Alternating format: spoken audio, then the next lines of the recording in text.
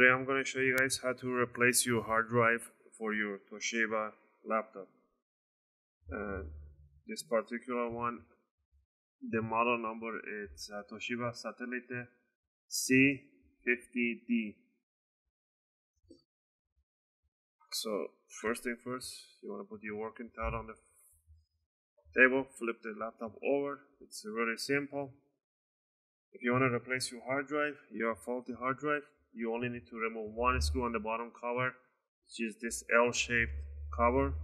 So by removing this screw right there, the screw won't come up because there is a secure lock for it. So and then you have to lift up the cover. Once you have the cover to one side, you have to remove this flat screw right there. Once you remove the flat screw, next you wanna remove this rubber brakes back here. These are like a rubber stops, so the disc won't slip to the back side. Remove this one up and remove the other side. Just pull it up right there. Once you have these two, you can lift up this aluminum foil and pull it towards the DVD ROM. And you're gonna see the hard drive separates from the connectors. Then you can go ahead and lift up the hard drive. And that's your hard drive if you want to replace it. But if you have your new hard drive, you also have to remove the caddy, which is the cover.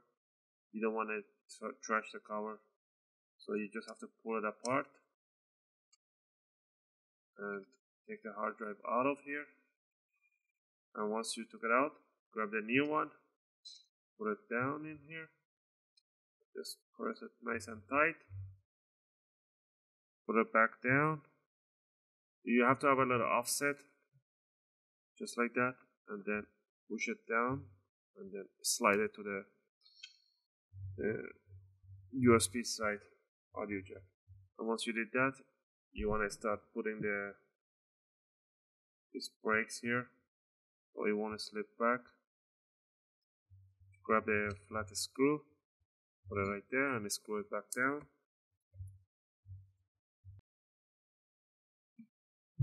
Alright, and then you want to grab your cover. With the cover, you want to put the back side of the cover first. Push down,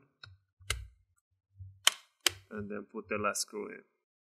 And that's how you change your hard drive for your Toshiba Satellite C50d. If you guys like this video, thumbs up and subscribe. If you have any question, ask in the comments and I'll be glad to answer them. Thanks for watching, guys.